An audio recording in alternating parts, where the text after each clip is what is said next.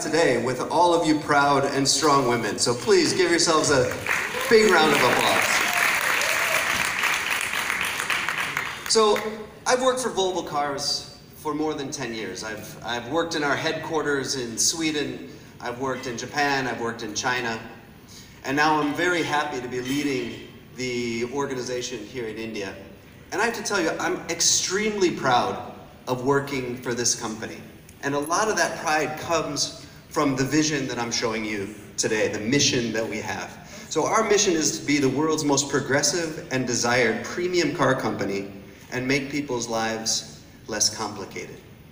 Now, what I'd like to point your attention to, especially today, is progressive. So what does it mean to be progressive?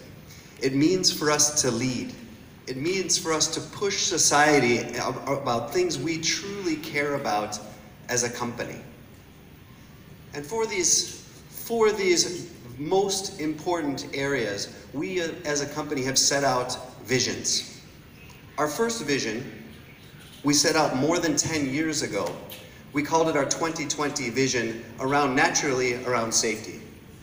Being a company that leads in safety, has always led and will always lead, safety was naturally our first vision. And the vision is that no one would be killed or seriously injured in a new Volvo by 2020.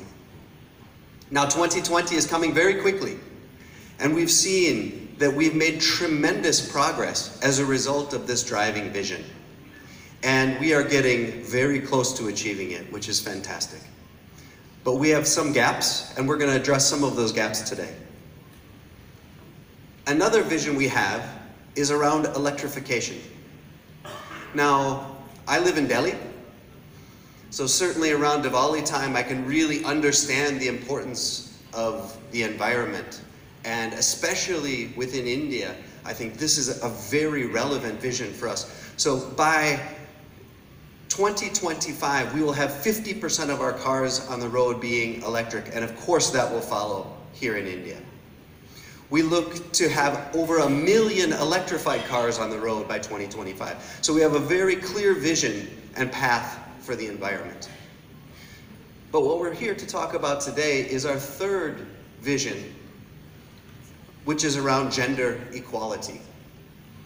And Volvo, being a Swedish company, has always been very focused on gender equality. And this is something, even in Sweden, of course, there's still gaps, but many great steps and progress has been made. And as a company, we have stated that we are going to have, by 2025, 1/3 of our leaders in the company will be women.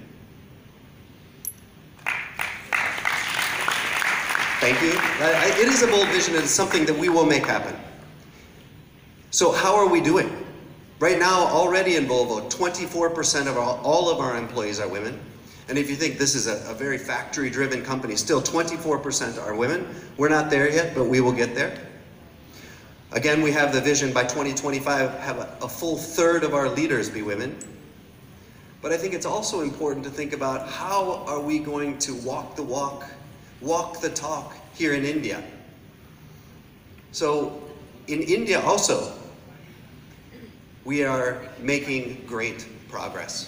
In the past year and a half, in the organization I work with, we've gone from 3% women to 22% women. And I'd like to ask a representative to stand up and wave. Thank you very much for coming. Very, very good. And also, along with our global leadership goals, we will have local leadership goals where 1/3 of our leadership will also be women. So this is something that is very close to our hearts, and we are taking very concrete actions to make it happen. But as you know, Volvo is not a standalone organization. We also have a vast number of dealers, and our dealer partners are also committed. And what I'd like to do is ask Ajay from KIFS to come up and talk a little bit about what the dealer organization is doing as well. Please, Ajay.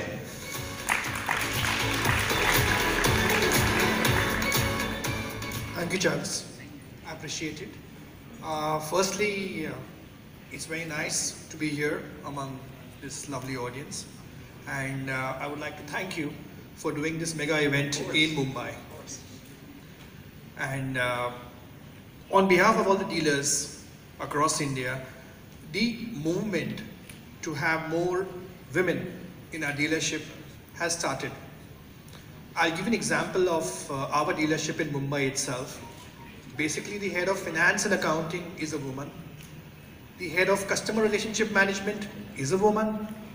And the highest sales performer for last year is a woman too. Similarly, across other dealerships, we are all working towards having at least women as part of all our sales staff or other functions. And last but not the least, I must tell you all that we've just opened a new showroom in February at Prabhadevi, and it's going to be one of the pit stops for all of you. So all the best for the rally. And on behalf of all leaders, I sign off here. Thank you, Charles. Thanks, Ajay. So it's really gratifying when we work with all of our partners. When we talked about making some communication about things we care about, Ajay and the dealer organization, they really embraced this. This is really close to their heart as well, and fantastic to see. So that gives you a little bit of background about why we're talking today. But let me step back a little bit and talk about the urgency of what we're doing, and especially when it relates to safety, and particularly women's safety. Here's a shocking statistic. 410 people die every day due to road accidents in India. Just in India. Every single day. This is a shocking statistic. And this is something that really emphasizes the importance of the mission that we are on. As I said, Volvo has always been a leader in safety. And let me tell you a little story about the 3-point safety belt. So everyone in all of their cars that they rode over here had a 3-point safety belt, correct? So did you know that Volvo invented the 3-point safety belt? So this is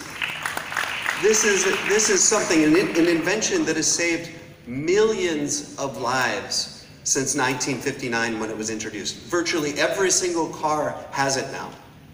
And it's because Volvo, rather than protecting the patent, gave this patent out to the automotive world so that everyone could use it. And this is something I think that we've always been very proud of and wanted to do something very similar again. So what we're announcing today is the modern equivalent of giving away the seatbelt. We call it the EVA initiative. And it's the result of more than 40 years of research. So you'll see, you've all seen these videos of crash test dummies. You see in crashes, there's these dummies and they're rocked within accidents and within cars. You'll notice all of them are about the same size, because crash test dummies, for all the tests that are done, are based on the average American male size. And Volvo, through 40 years of research, through 40 years of going through, every year we go to 1,000 road accidents a year. So we've been to over 40,000 actual road accidents, gathering data. Gathering lots of data on what actually happens in a crash, not just what happens with a crash test dummy. And what we found, quite honestly, is quite shocking. That there's, as a result of using male dummies, there's a gap between the safety for men and the safety for women. And let me show you a little film that demonstrates that.